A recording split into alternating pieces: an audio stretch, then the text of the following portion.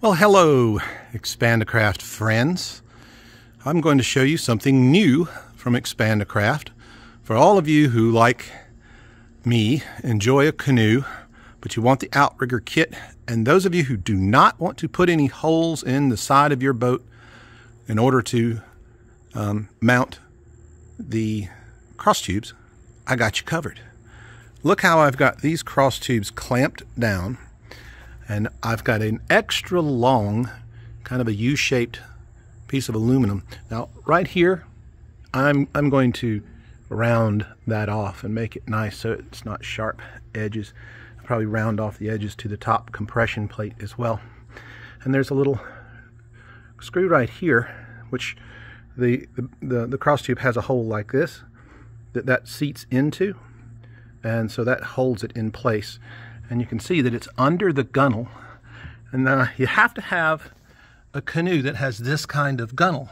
Now this is a new, well, not new, it's a newer 1990s model, and it has a very good aluminum gunnel there, and so it's plenty strong. But I chose to go with a longer one to involve more. As a matter of fact, the rivets, if you can see here, the rivets that are about 6 inches apart, I'm going to put rivets in the middle of those so that they're doubled up. And this is it pretty much right here. This is the smaller one going on one of my other boats that has a very stout gunnel, and this is all it is. And see, this center screw drops down in a hole after you mark it. I'll make an instructional video later on, but this is just to show you what's coming on with Expandacraft. This is going to be one of our rental boats at the Toy Box Adventure Rentals in Panacea, Florida. And this one is a 15-foot flatback, and got the 12-foot 9-inch Expandacraft outriggers on it.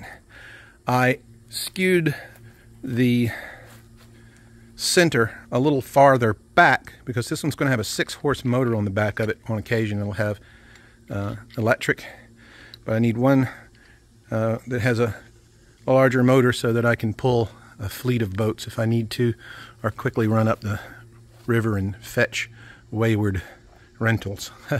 That happens. Expandacraft.com.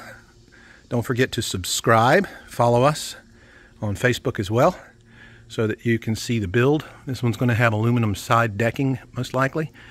And so it'll be a whole lot of, I might call it the Alu Monster. Then again, there's a 17-footer over there, and that's going to have a 16-foot outrigger kit. That's coming up. Expandacraft.com.